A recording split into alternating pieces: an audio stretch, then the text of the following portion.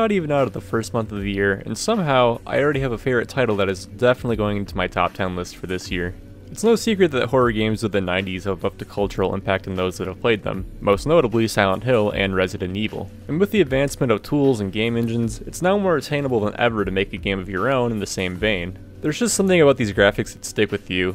That layer of low poly crust that leaves this dingy and dismal look, the graphical limitations that made developers get creative and as a result, create some haunting and memorable experiences. Flash forward to today, and you'll find that there's been a PS1 horror renaissance in the last few years, and it's been nothing short of glorious. It's honestly incredible to go on Twitter and just see all these passion projects that are in the works by passionate fans who want to recreate the moments we felt when we were kids. Now more than ever, it seems like a gold rush to climb to the top of that crusty, low poly mountain. I've even dabbled in this myself, learning via tutorials and creating my own assets, creatures, and whatnot just for fun. But make no mistake, solo game dev is one of the hardest things you can do. It takes a village, and you don't always have access to said village. You have to do everything on your own. Story, character and asset design, modeling, texturing, learning a game engine, learning to code in said game engine, the soundtrack, bug testing. It's a lot of work, and I give kudos to anyone who's able to make or publish a game on their own. And that's why in today's video, I wanted to shine a spotlight on a game that I think has reached that Silent Hill perfection we haven't seen in quite some time. Lake Haven Chrysalis. The game itself was created and designed by Tingle155, Danny Arcadia, and Rob TLS. Links to their channels in the description below. One of the creators in particular, Danny Arcadia, is someone on YouTube that I've been following for quite a while. If making PS1 style horror games is a medium that you're interested in learning, they make some really well made tutorials for how to make your own characters, Resident Evil style inventory systems, and a bunch of other useful tips. It's honestly a very rare thing when creators are willing to share their secrets to what makes them so successful, so be sure to check them out after this and give them a sub for all their contributions. So I had no knowledge that this game was even a thing that was being created, but color me surprised when I saw this game shadow dropped and just screamed everything I loved about the original Silent Hill. For $3, I knew I had to get this. You play as Detective Zeke Reynolds, a Kansas police officer who receives a phone call one night for a missing person by the name of Eleanor Robertson. A friend of hers is concerned, and she hasn't heard back from Eleanor in quite some time, so she wants you to go out and investigate.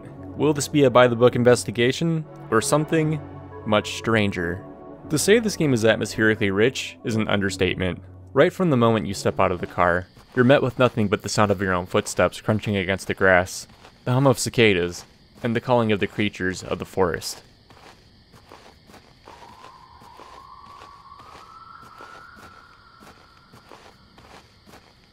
Letters are piled in the mailbox, a desperate method of contact to make sure Eleanor is okay.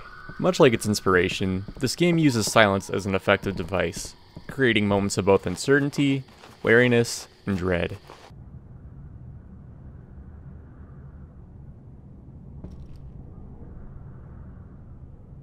The absence of sound is then created into tense moments, with tracks that have a pulsating drum beat, making you question if you're actually safe.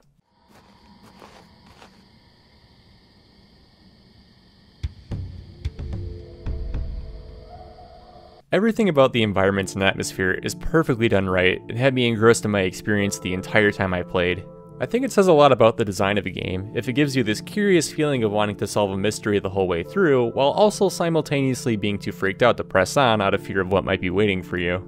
Each room in the game is accompanied with a perfect piece that definitely fits the vibe it's going for. And of course, no horror game would be complete without a cozy, safe room.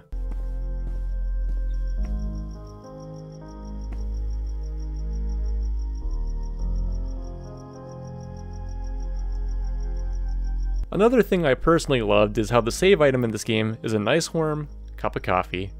As an avid coffee drinker myself, I approve. Beyond just the use of music, the overall design and the use of texture is used to perfection. Everything has this crunch to it, and it really feels like I've stepped into a forgotten game that was professionally made on the PS1. From the layout of the house, to the field surrounding it, to the underground caves, I couldn't notice a single blemish, and everything felt completely believable. I'd honestly often just find myself standing in different locations, just soaking in the moment and enjoying what this game had to offer. And some of these locations also totally pay homage to some other classically loved pieces of media, such as Twin Peaks. So for this review, I'm mostly going to talk about the gameplay and not spoil the story. I think it's far better to talk about how a game feels and plays, and let the person watching the review experience the ride for themselves. The only time I'll really talk about the story is when it relates to the gameplay itself. Otherwise, I can't recommend checking this game out enough. I mean, it's only $3, it costs less than that Crunchwrap you DoorDash to yourself every night. Yeah, I know you, mostly cause same fam. Anyways, so as mentioned earlier, we're here to solve the mystery of what happened to Eleanor Robertson. We can start to piece together a story by reading behind left behind notes from various characters and puzzle solving to access areas that we're currently restricted from accessing. Much like its predecessors, we have access to a menu of items that we pick up along the way that we can use, inspect, and combine, some to help us access new areas and others to help us solve puzzles, standard horror game stuff. Speaking of which, the puzzle portion of this game is also super well done. They can be quite challenging, and involve remembering things that you've looked at in other rooms, as well as other things you've read that might give you a clue as to how to solve them. A few of these took me quite some time to solve, but that's mostly because of my smooth gamer brain, but it wasn't in a frustrating way. I really had to rack my brain to figure it out, and in the end, it was super rewarding. Man, the controls themselves are super tight as well. Borrowing the control scheme straight out of classic PS1 horror titles, you move the D-pad to go forward and back, as well as to pivot your character around. It's that classic tried and true tank control style that complements some of those juicy and obstructed corridors and locations. R1 is used to aim, X is used to fire, holding circle is used to run. I mean, if you played any classic horror games from the 90s, then you should have no issue adjusting and jumping right into the action. I also love how the control menu is literally the layout of the PS1 controller. Was this game made for me? I feel like this game was made for me. And the best part is, while it is that classic tank control style, it's never intrusive, janky, or in the way of gameplay. And the absolute best part of all this is just the beginning. Lake Haven Chrysalis is currently a prequel to what's going to be a much longer and full-fledged PS1 horror title. It didn't take me very long to beat this, only clocking in at an hour and a half, but the experience I received far exceeds the price that I paid. If this is only the beginning, then I'm extremely excited to see what our developers have in store for us when the full game comes out.